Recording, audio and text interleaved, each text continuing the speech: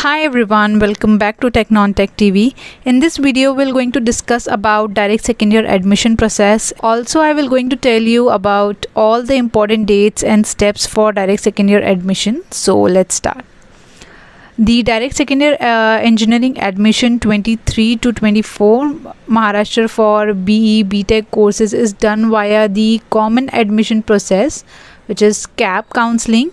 All the candidates who have their names on the merit list will have to attend the CAP process, where the seats will be allotted for admission.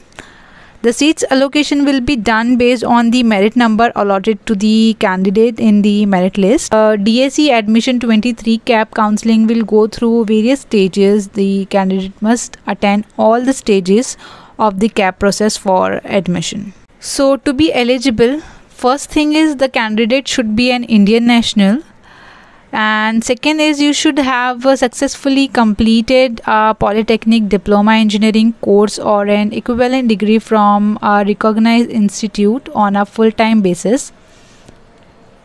Next criteria is a minimum aggregate of 45% is required throughout your 3-year diploma course or graduation.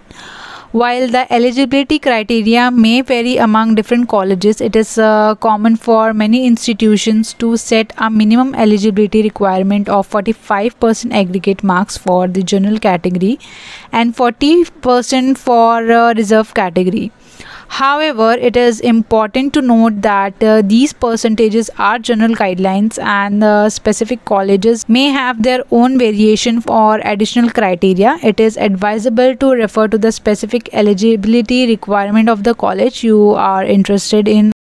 All the candidates who wish to take direct second year engineering admission have to register online for the admission process. Only the candidates who have registered for the admission are applicable for attending the CAP counseling.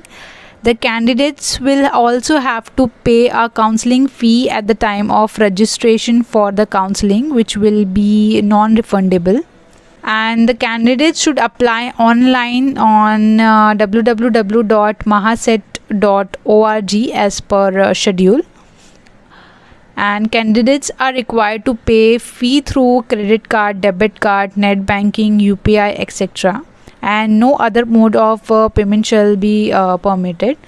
So for general category, candidates have to pay 800 and reserve category candidates have to pay 600 rupees. Now let's see the activities and schedule dates for direct second year admission 23 to 24. So first one is online registration of application and uploading of required documents by the candidate for admission on website. So its starting date is 13 July and end date is 22nd July. In this stage, the candidate will have to register for the Maharashtra Direct Second Year Engineering Admission 2023 by filling out the application form online. Along with the filling out the registration form, the candidates will have to pay an application fee to complete the registration. Next is documents verification and confirmation of application form for admission by online mode. So in this stage, students have to verify the document through online, or they can also visit FC Center for their document verification. So for this starting date is 13 July and end date is 23rd July. Next stage is the admission department will release the provisional merit list for all the qualifying candidates on the official website. So for this, date for displaying provisional merit list is 25th July. The candidate can also submit the grievance if there has been some modification in their qualifying exam scores. So for modification, you can submit it from 26th July till 28th July. And after checking all the grievances, the final merit list will be released. No changes will be made to the final merit list. So final merit list will be displayed on 30th July. In the next step, the admission department will release the category wise seat matrix before each CAP round. So the seat matrix will constitute the courses and seat intake for all the categories of the candidate. So the seat matrix will be useful to the candidates for filling out the online option form in the next step. So provisional category wise seat will also display on 30th July. Next stage will be online option form filling and confirmation. So the candidate will have to fill out the online option form for the choice of courses and colleges in which they wish to get seats through Maharashtra Direct Second Year Engineering Admission. The final seat allotment will be done based on the option filled by the candidates. So the candidates can make up to 300 choices. It is also important for the candidates to submit their choices in the order of priority. So priority college at to first position and so on. Before the last date, the candidate must submit their option form or it will be automatically submitted as per the last details filled. So candidate can fill this form from 31st July till 2nd August. After that, provisional allotment of cap round will be displayed on 5th August.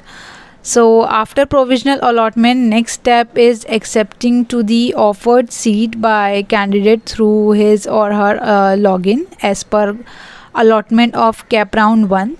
So you can accept the offered seat from 6th August to 8th August. Here the seats will be allotted as per the options filled through cap around me. The seats allocated to the candidates as per the priority will be automatically frozen. Such candidate will have to further visit the ARC to accept their seats and they can participate in future rounds. And the candidates who have not been allotted the seats as per their first preference but are still satisfied with the allotment will have to freeze their seats and visit the ARC for seat acceptance. And the candidates who have not been allotted seats as per their first preference and who have accepted the seats at ARC will be allowed to attend further cap rounds for the betterments of seats. And the candidate who have not been allotted seats as per their first preference and who have not accepted the seats at ARC will be allowed to attend further cap rounds. Next stage is reporting and seat acceptance. So the candidate who have been allotted seats will have to visit the ARC and accept their seats.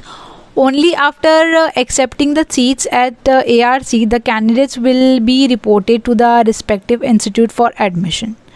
So finally, the candidate will have to report to the institute and pay the admission fee to complete their admission. So the date for reporting and seat acceptance is starting from 6th August till 8th August. And if you guys don't accept the seat in the first round, then you have to go through the cap 2 round and cap 3. So that's it for this video. If you have any doubt, comment us below. And if you found some value in this video, then make sure to subscribe to the channel and give me a thumbs up. Do share this video with your friends to spread the knowledge and stay tuned for more videos.